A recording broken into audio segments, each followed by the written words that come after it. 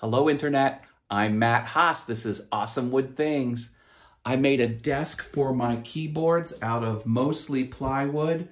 It is height adjustable and packed with awesome features. It has the rubber rollerblade casters, rolls around like butter. Metal tubing for this upper keyboard. When you play it, there's no give. It's 3/4 inch of metal. It's rock solid. It's exactly the way I want it. That's the thing about having a wood shop. You can make things exactly the way you want it. I'll show you how I made it. Check it out. I start by making small pieces of wood out of a large piece of wood. I created these plans, a cut list. I attempted to make this in SketchUp, but this is as far as I can get. I have a Skillshare account. I'm going to brush up on those skills. If you're new to the Awesome Wood Things channel, say hi Matt in the comments. I would like to meet you. I use spray adhesive to apply this template to the leg upright. These funny shapes are spaced out at 1 inch each, and that will allow the table surface to go up and down by exactly 1 inch increments. The scroll saw makes quick work of this task. I love the scroll saw. It's an amazing tool. You can start to see how this will work. That's a 1/2 inch dowel rod. Then I bring some of the pieces to the proper length. If this video is helpful or entertaining, drop a like please. And now I assemble the feet of the table. I do not permanently attach the vertical upright at this point. I need to do a few more steps and you'll see what's going to happen here in a moment. Glue alone would have been enough. However, I threw some brad nails in this so I can continue to work. Hey, everyone else does that. Brad nails, wet glue, keep working. Here I'm rounding over the corners. And I don't get exactly on the line with the bandsaw, but that's okay. I have the disc sander for that. Brings it right to the line. Easy peasy.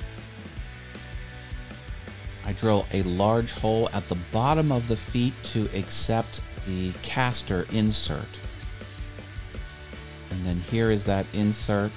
It has an Allen key, but I don't have one that big, so I used a duress to ice pick. That's the only thing in my shop that was big enough to make this go in. Hey, you have to use what you have, and it worked great. I do a quick test fit here and a height measurement just to make sure my plans are accurate. Yes, looks good. Now, I took 3 pieces of wood and wrap them around that upright. I just used brad nails. I didn't want the glue to spill in and touch what it wasn't supposed to touch because this has to move. I used blue painter's tape just for the width of the blue painter's tape. That way it slides nice and easy. I thought that was an awesome little hack. Again, just brad nails, no glue. Please subscribe to the channel. I'll have more awesome videos soon. Then I use pocket holes. This will be for the table top.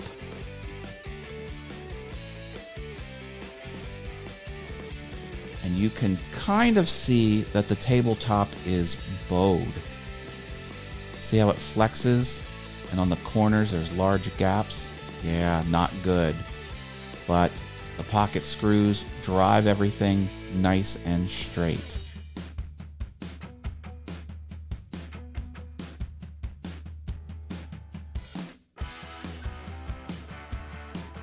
Some wood glue just for good measure here, and more pocket screws. Pulls everything tight and 90 degrees and flush. It's perfect.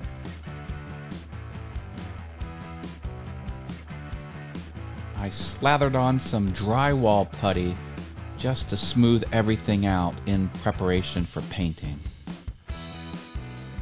I used some edge banding. I didn't have an edge banding cutting tool, so I just used a razor blade.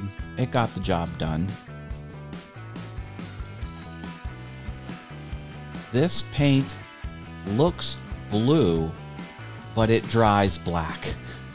And then I just gave everything a good coat of paint.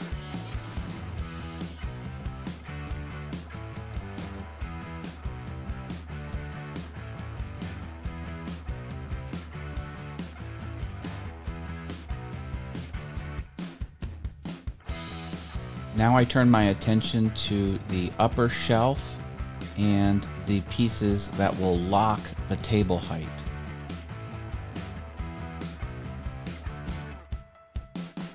Did you know I host a Facebook group called American Woodworkers? Find it on Facebook, join.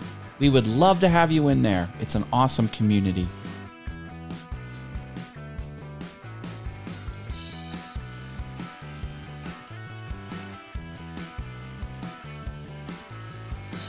I drill holes for the dowel rod and the dowel pin.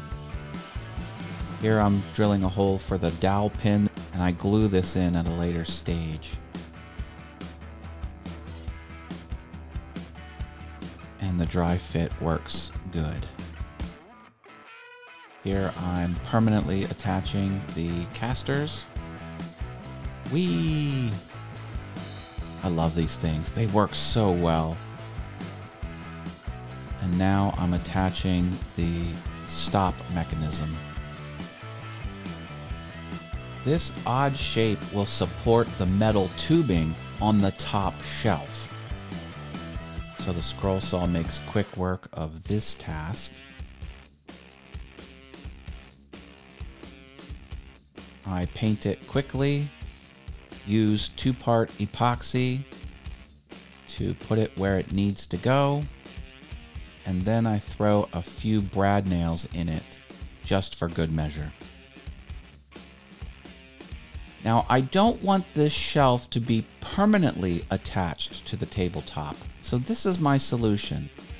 This is the bottom of the shelf assembly, and I put dowel pins on it.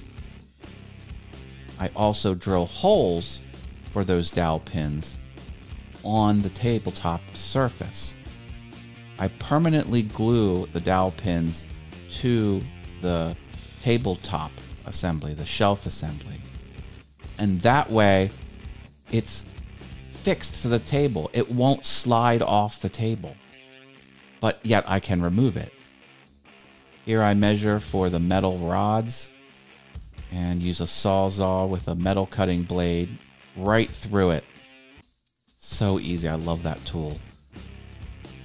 And do a quick test fit.